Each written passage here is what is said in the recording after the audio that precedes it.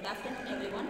I am Dr. S. Gayathri, Assistant Professor of Commerce, the Standard Firex Rajatnam College for Women, Sivagasi. Today we have to see that collection of data and its methods. First we know the data. Yes, data are the foundation for statistical analysis. So the planning and organizing of statistical survey is essential one. The required information or the data in a study may be obtained either through a survey or an experiment basis. Here there are two sources of data. One is a primary data and another one is a secondary data. In that primary data collected first hand by the investigator concerned. Next, methods of collecting primary data.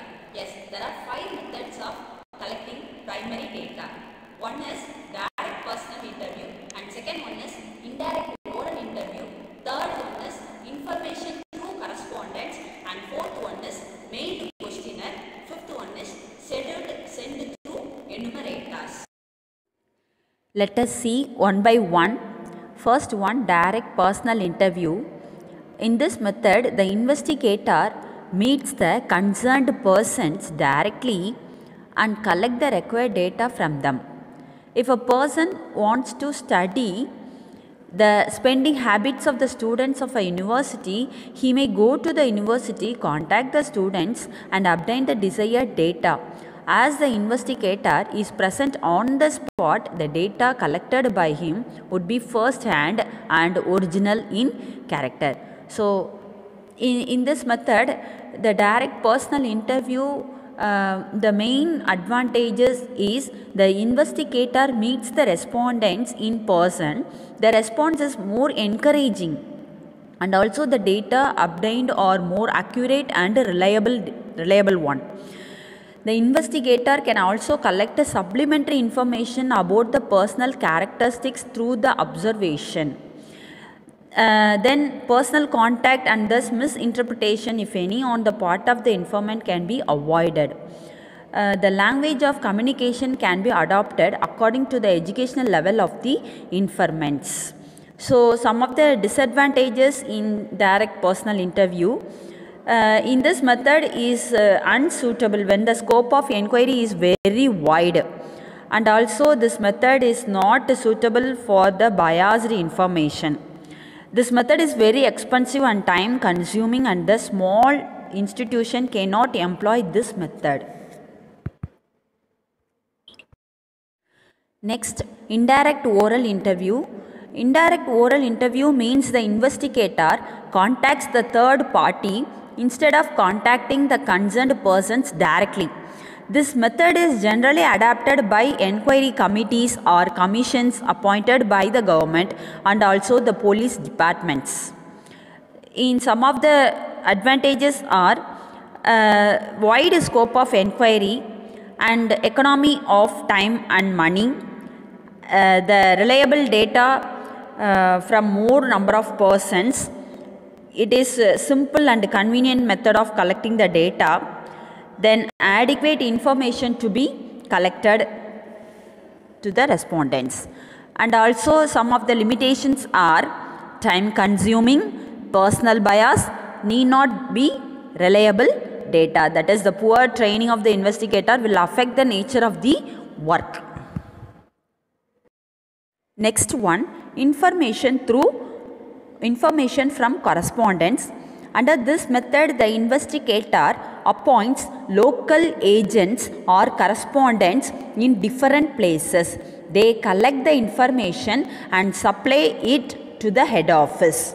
This method is adopted by newspapers and also some government departments. For example, the wholesale price index numbers are constructed by getting regular information from different correspondents appointed in different areas. This method is more suitable in the case of crop estimations. The merits are coverage of wide area, second one economy of time and money, and third one more speed. Fourth one, mailed questionnaire. Under this method, a questionnaire is prepared and sent by post to various informants. The questionnaire contains questions pertaining to the inquiry. The respondents are required to answer the questions and return the questionnaire within a specified date. Some of the merits are extensive survey, economy of time and money, reliability of data, and also the collection of confidential data. The limitations are it is not suitable for illiterate people, then poor response, no supplementary data, need not be reliable data. Last one, schedule sent through enumerators. Instead of sending the questionnaire through post, the trained enumerators take the questionnaire themselves, contact the informants, get replies and fill them in their own handwriting. Thus, when the questionnaire is filled by the enumerator, it is known as schedule. In the case of questionnaire method, the questionnaire is sent to the informants by post. But in case of schedule, the enumerator carry the schedule personally to the informants and fit by himself. In merits of schedule sent through enumerators are it is suitable method for illiterate people, then more responses and more encouraging the people. Accuracy of data is reliable one. Then the limitations are it is so unsuitable when the scope of inquiry is very wide. It is also very expensive and time consuming, and also this method is subjected to personal bias. It may lead to false conclusion. The success of this method depends on the training imparted to the enumerators. Secondary data are not originally collected but collected from either published sources or unpublished sources.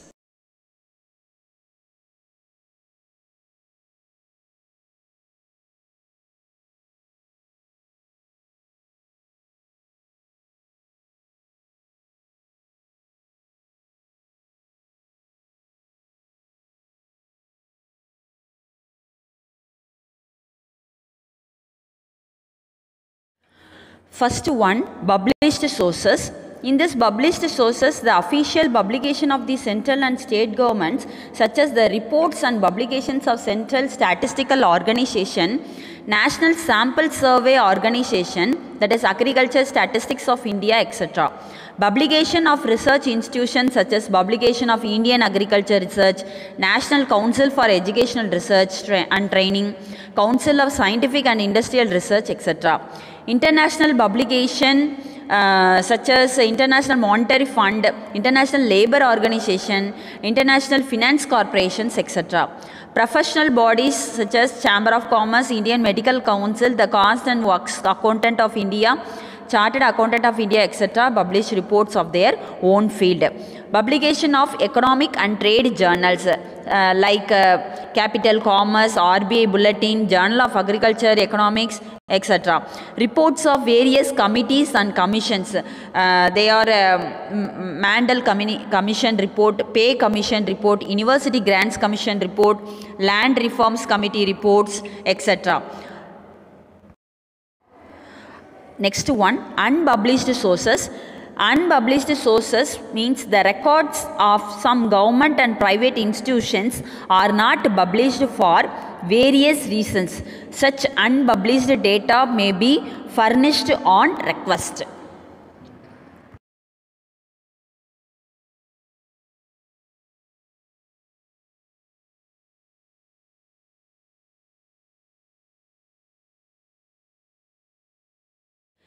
Next, we will see that precautions in the use of secondary data.